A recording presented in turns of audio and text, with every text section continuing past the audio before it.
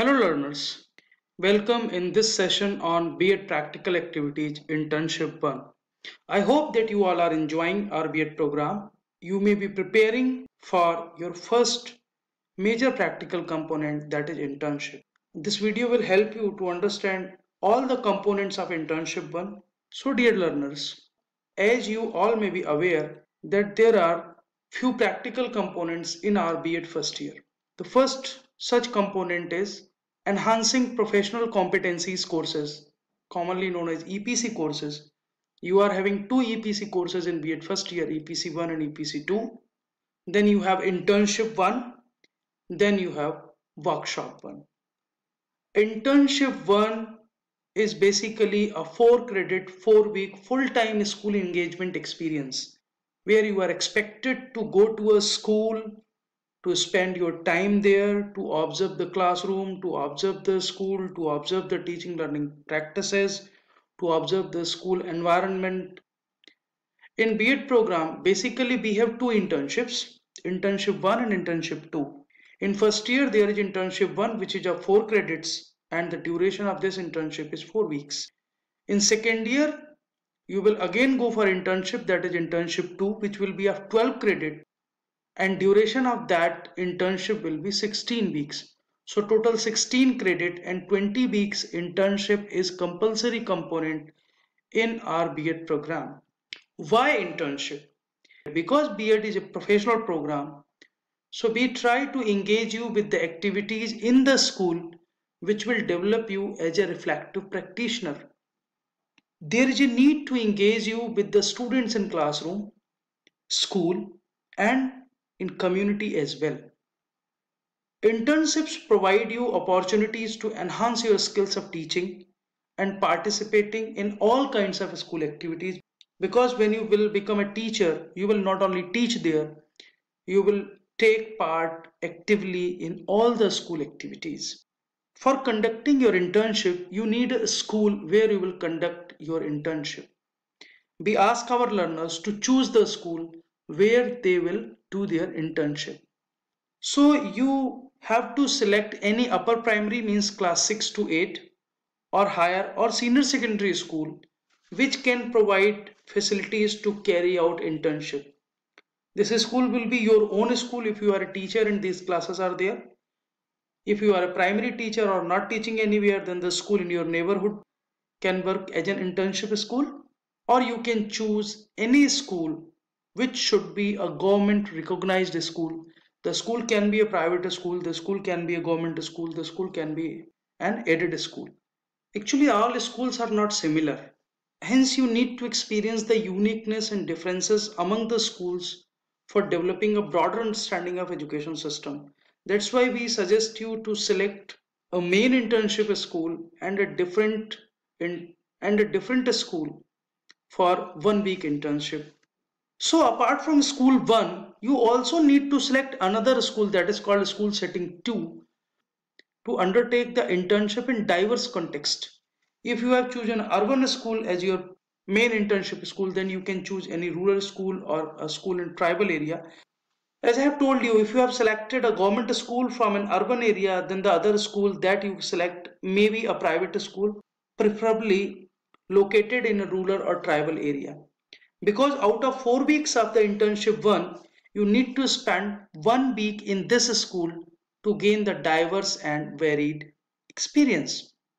Now, when you are selecting a school for internship, you need to submit a performa duly signed by the principal of your internship school when you will go for the admission to our regional centers. At the time of your admission in B.Ed program, you must have submitted a performa which was signed by the principal of a school which will be your internship school. So you are advised to complete your all internship activities at that school only. In the school, you need to identify your mentors. Who are mentors? A mentor can be a senior trained teacher of your internship school or the head of the school or the principal. You are suggested that you identify mentors for both teaching subjects. You have two teaching subjects in B.Ed. You submit their details or the biodata to your study center, that who are your mentors.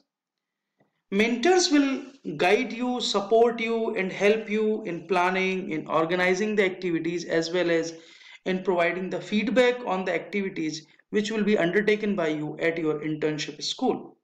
After selecting mentors, let us discuss about certain activities.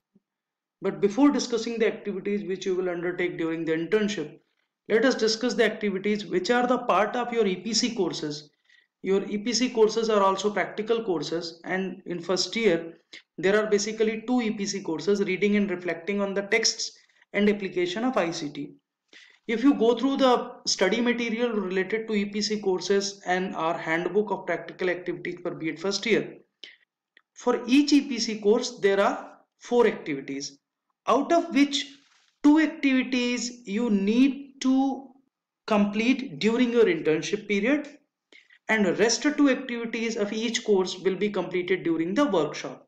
So the activities which you will complete during the internship period, a report of those activities you will submit at your study center during the workshop 1. Now, let us see what are different activities of internship 1 apart from EPC. One is the school observation. You need to observe the school where you are going as an intern. This is one credit activity. Then there is classroom observation, which you need to do in both the teaching subjects. Then there is observation of a diverse school context, means the second school which you have chosen where you will go for 1 week. Then you need to organize any two activities out of these three.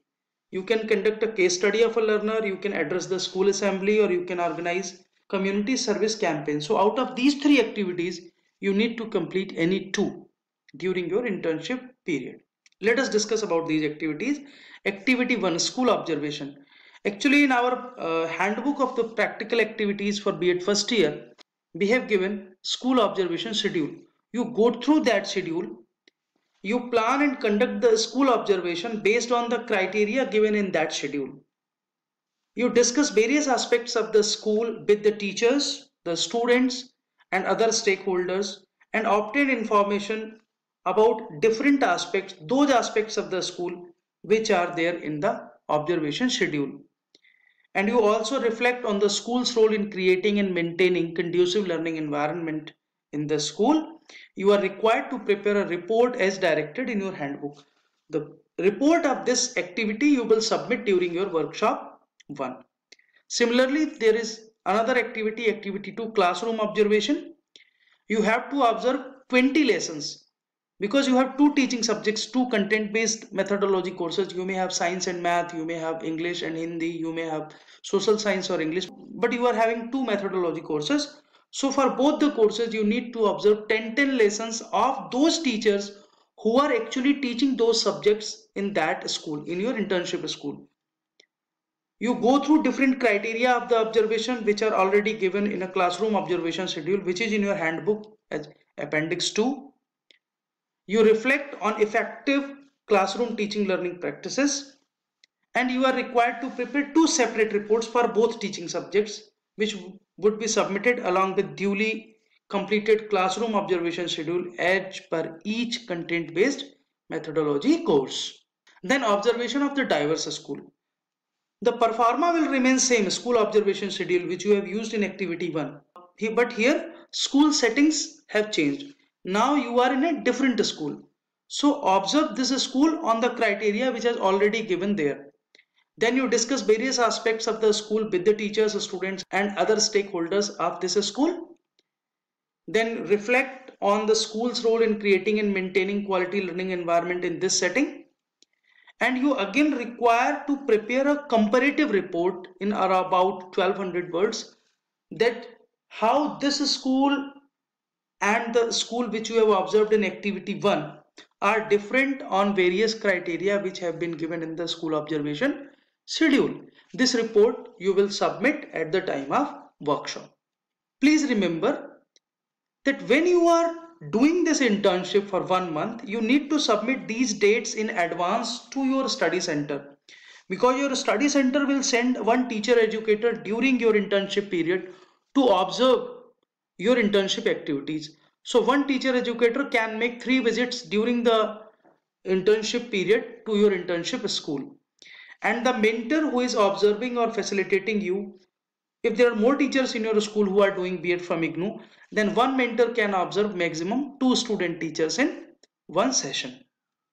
Then is the activity 4, case study of a learner. Actually, in this activity, you need to identify a student, basically, whose case study you will do. You can select a student with exceptional talent in sports and arts. You can select a student with special needs, student facing difficulty in studies, some behavioral problem students, adjustment problem students. Any students have some deviation from the normal.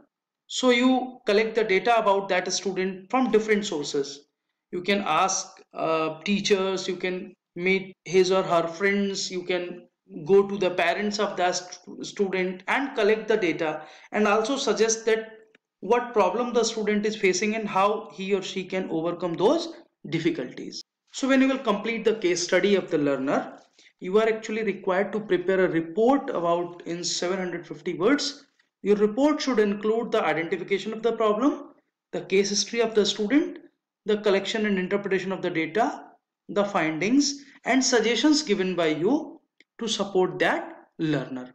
So this is one optional activity. The another activity is community service campaign. You all know that a school is a part of a community, so you can choose any theme of socially useful campaigns such as nutrition, sanitation, blood or organ donation, environmental protection, or protection of consumer rights. Any topic you can choose and your own context. So plan a campaign, motivate and involve your students by taking the permission from your principal that I want to organize a campaign. Then you take cooperation from the local agencies, the educational institutions, the key persons in the locality who will actually help you to organize this campaign.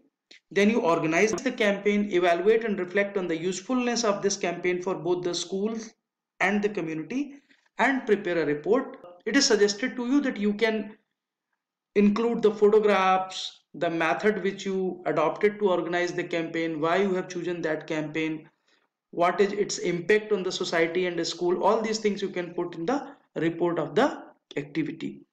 The third activity is addressing school assembly under activity 4. So for this you can choose any 2 themes which are appropriate to the students. They may be related to socio-economic problem, environmental issues, value education, national or international issues, or any issue which is emerging at that time. Then you plan the assembly and you motivate and involve your students in that assembly. You organize and address your school assembly. You evaluate your address by collecting feedbacks from the other teachers and the students of the school, and reflect on the assembly and its usefulness for the students, that why you have taken this particular topic in school assembly. One more important thing is that the day you plan that you are going to start your internship, you start thinking about maintaining records and writing a reflective diary. What a reflective diary is and how you can write it.